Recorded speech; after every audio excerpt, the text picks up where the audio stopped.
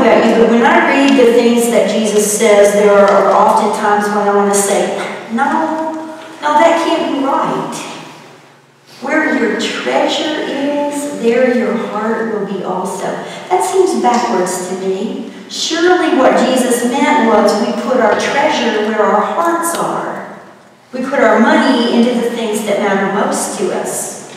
But no, he's pretty clear. Heart follows treasure. Let's say that you have a friend opening a restaurant and she asks you to invest, to become a partner. Now, you know her to be a great cook, and she has a real gift for hospitality. She's also great with people, and she has a head for business. And so you sense that she has all that she needs to be successful, to create wonderful experiences for the guests who come to her place. So you decide that, yes, you will put your treasure there. In all likelihood, you're going to begin to take a real interest in that restaurant. You'll be watching closely what's happening. You'll offer your time, your energy, your advice, if it's asked, right? Nobody likes unsolicited advice. But you'll offer those things to see if you might be able to make things work even better at the restaurant. You're going to recommend that place to your friends, and you're going to visit often to see how the food and the service and the setting are getting better, maintaining their level of excellence. You will become invested. Your money went first, and then you followed it with your heart. Now, in the Bible, the word heart isn't just talking about a physical organ or even the place of our emotions. It has to do with our whole beings, the very core of who we are. Jesus says, where you put your treasure, the rest of you will be there as well. Or to put it differently, Jesus is saying that our possessions, our treasure, will change us so that we care more about them than we do about other things. And so if we're not careful, he warns, our possessions will transform us. They'll control us. They'll even possess us. Jesus is saying, don't let the stuff of this world take power over your life.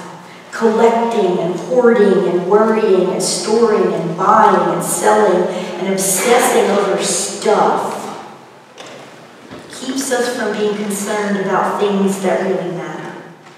Clothes and food and precious metal, moths and rust and thieves are going to take them from us. Financial security, power, independence, reputation, they can be gone in the blink of an eye. Instead, Jesus says, we're to step away from slavery to cultural values of wealth and prestige.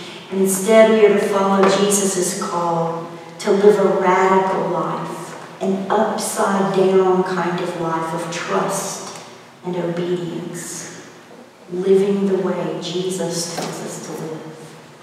I like how one writer put it, we would do better to invest our money in activities that transform the world than in securities that protect our over-accumulated surplus.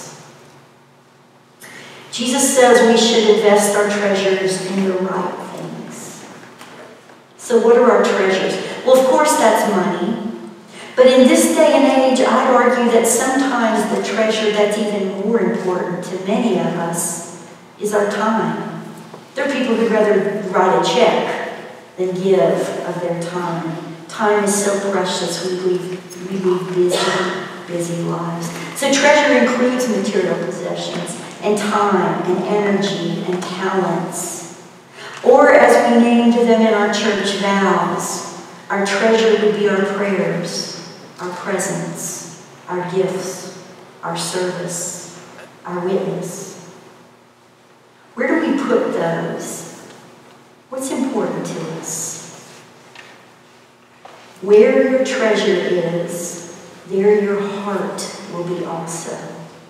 You know, some of you may know this passage is part of what we call the Sermon on the Mount. This particular section could be called the Sermon on the Mount. What part of you are you investing in furthering the kingdom of God?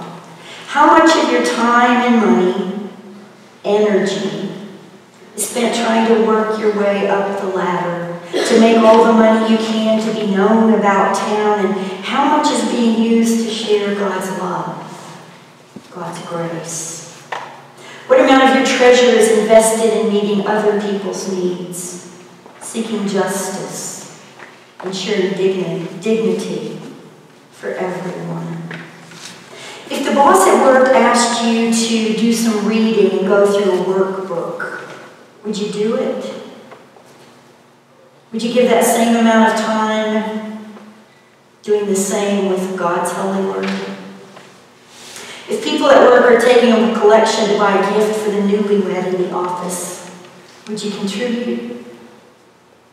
Would you give at least that much to the collection to rebuild people's lives following a flood or a hurricane or an explosion?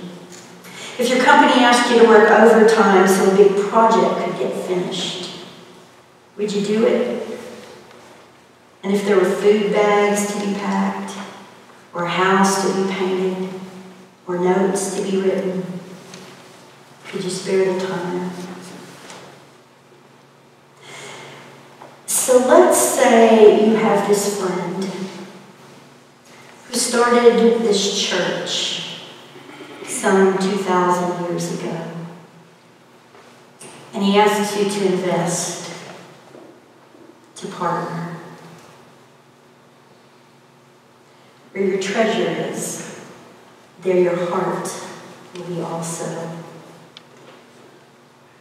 As we consider our stewardship pledges for 2016, I invite you for the next 2 weeks to pray.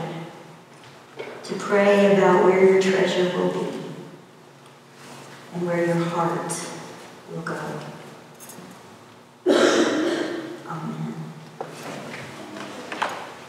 Hymn of invitation.